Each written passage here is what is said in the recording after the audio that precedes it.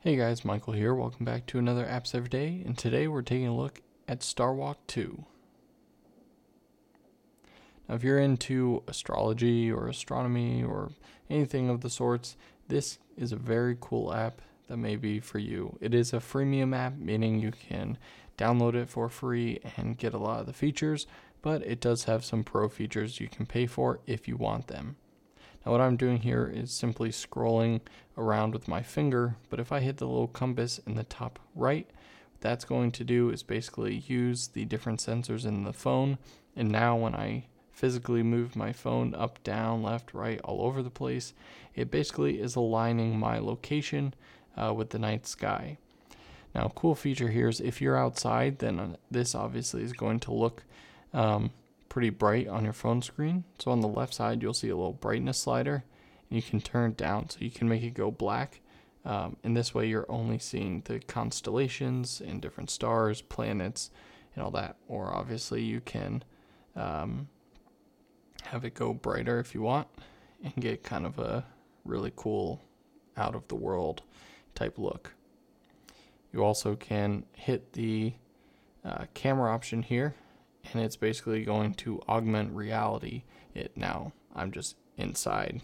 You can literally see my computer and setup and stuff, but if you were outside, then this would be pretty cool because it would overlay these animations on top of your phone. So that's pretty cool. You can go into any of these and simply learn more about them. In the bottom right, you can hit this little guy here for your menu. This is where you can go in and purchase more additional content if you want. So you can get all these for 99 cents or get the all-in-one for $3. You can search for things in the bottom right. Again, this is where you can search for a specific constellation if you want. So if we were looking at the crab, Cancer, it would show us where in the sky it is. And if I tap on it, basically will give you a 3D look at it.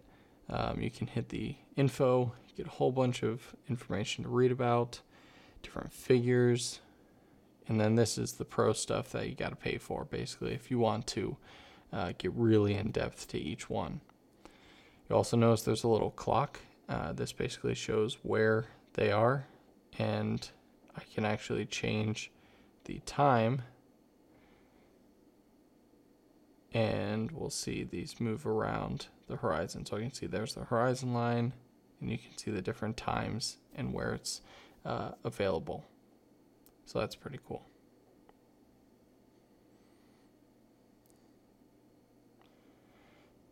You can also search for planets, specific stars, zoom in and out, and get really crazy, go all the way into the different stars. Learn more about each one.